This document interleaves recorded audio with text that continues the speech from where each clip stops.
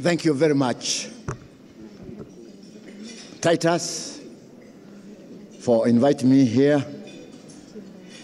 Our chief guests, that is His Excellency Kalonzo Musyoka, His Excellency Musila Mudavadi,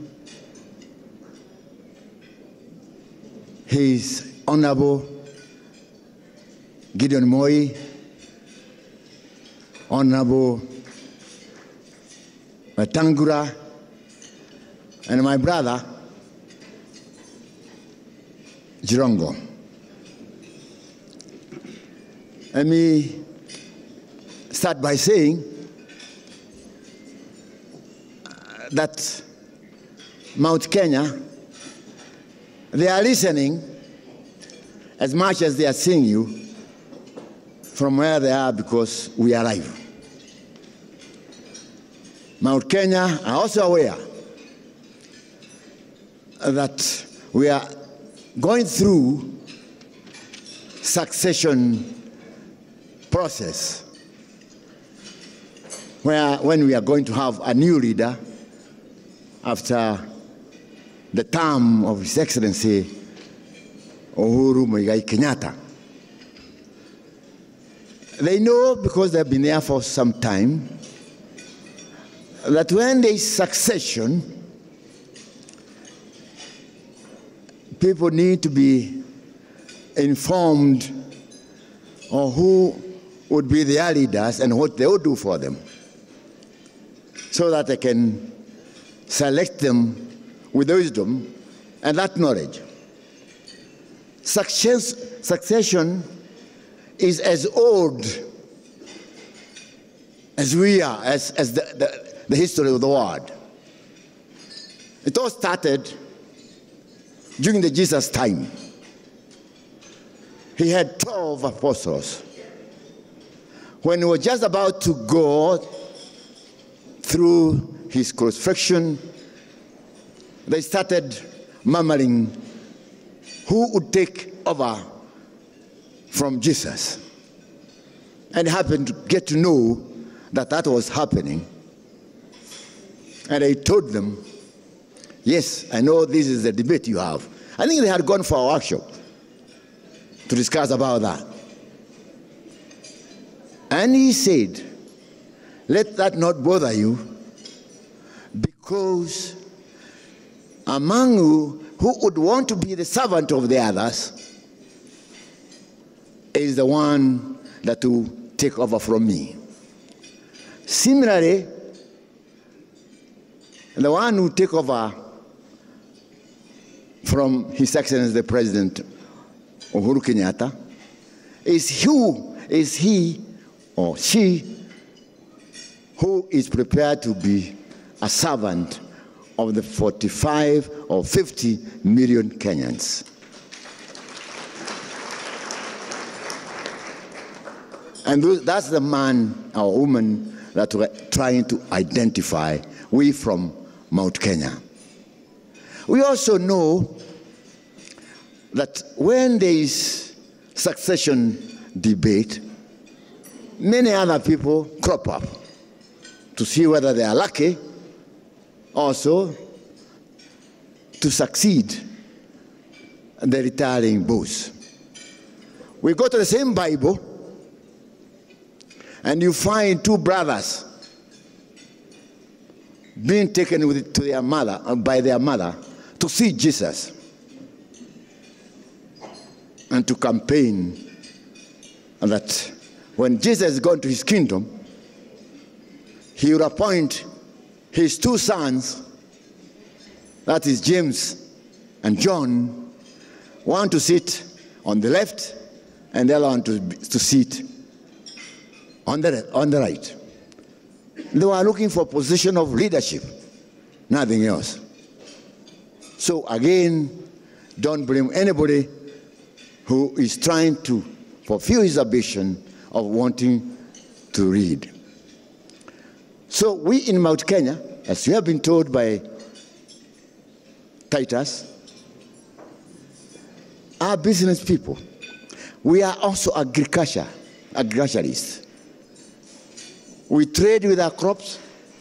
We trade with anything that is sellable at a profit, so long as is allowed by the government of the day.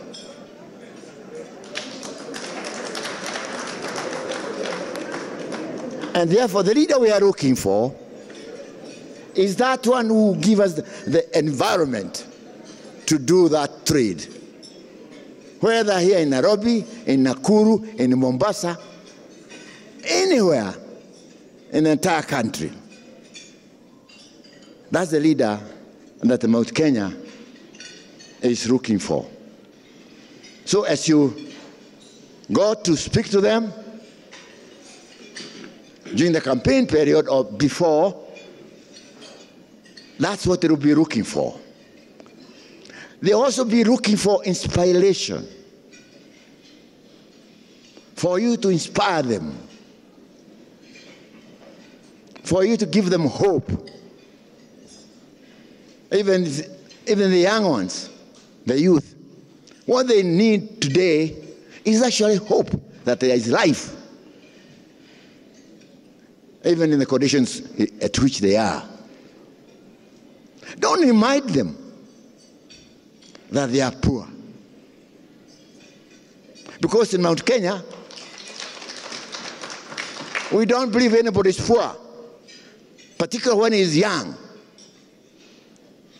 We say, and there are many Kikuyus here, Jaba jede de nyakago. Do you know that? And the property is actually in his hands. Because he's young, he will make it and become rich and attain all that he aspires to. So encourage them. The moment you inspire them, and they will see very many following you, even without facilitation.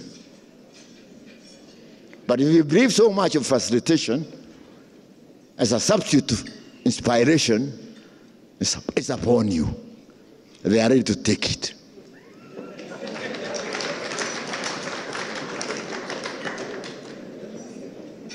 So, before I sit down, and to give an example of what my friend Titus was saying, I'll remind one of us here sitting on my table what happened in 2007. I knew, together with my friends, also from the mountain, that there was no peace. Without peace in this country,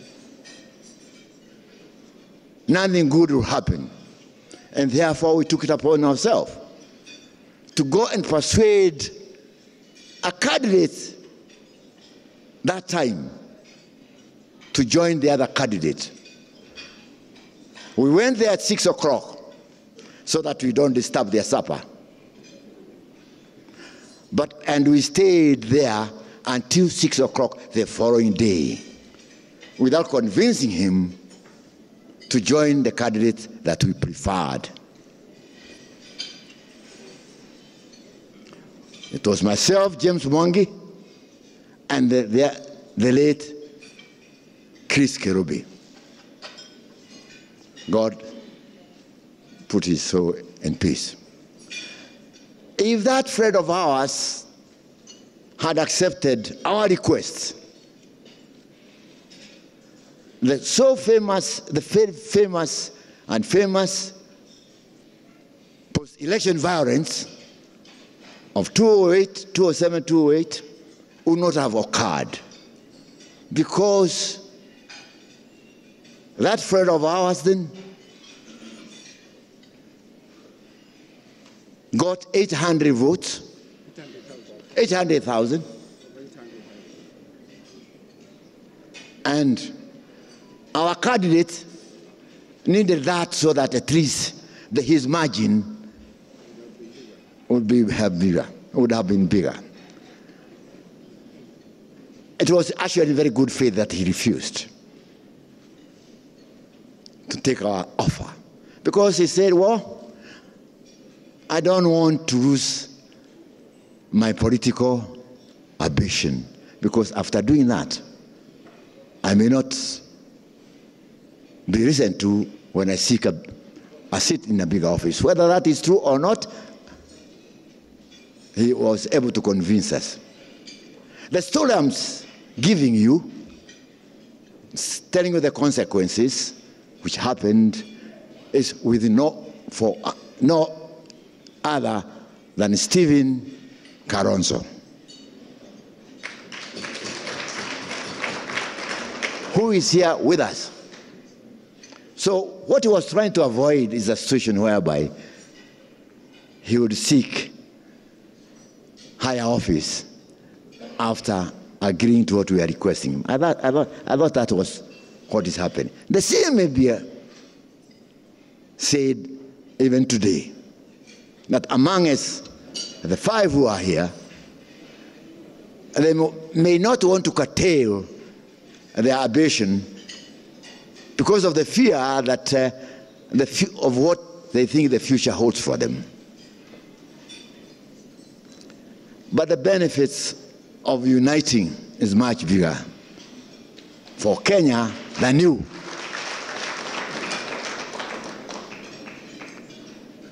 Fortunately, for His Excellency Kalonzo Musyoka, after we had won in that contest, and good dreams about him, he became the vice president of the government that was formed then. But again, without him, it was going to be extremely difficult for Mwai Kibaki to form his government, because he did not have enough members of parliament. So His Excellency Kalonzo Musyoka of Wiper was ready and willing to join him, as we had asked him earlier on. But this was after things had happened. People had been killed and other things had happened. But it was calm after he had joined him. So thank you very much, Your Excellency, for that. So I thought of giving you that story because it's true. It's only how many years ago? 15 years ago. I have not grown an extra gray hair since then. So it is very memorable in me, and also to His Excellency Kalonzo Musyoka. We are very lucky today, Mount Kenya Foundation, because I don't remember any other gathering other than a political gathering that had an opportunity to entertain or to host 2 former vice presidents. They are among us, that's Musila Mudavadi and His Excellency Stephen Kalonzo Musyoka. So we are lucky. There's something to be proud of because of today's occasion. As I said earlier, about our community, anybody has to be called poor. He may be poor, but he has a future. And there's many ways of becoming rich, according to our belief. You can become rich by working extremely hard and getting money and other properties. But you can also become rich through the bed. Do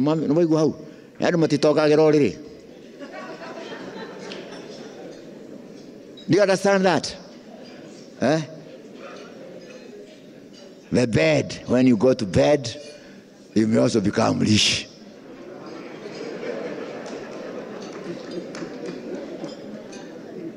So the moment if somebody calls you poor. In any case, those who are announcing to the whole world that we are multi-billionaires, we are tycoons, may God hear their prayers.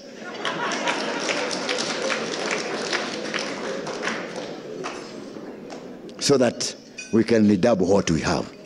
Let them go on saying that, and newspaper do carry those messages. And also the FM radio. So when I walk in Munga or wherever I come from, those people who know me, they know they'll see a multi-billionaire there, and they'll respect me. They will not throw stones to me because I have said that. It's not a curse. It's never a curse in our community. So with those few remarks,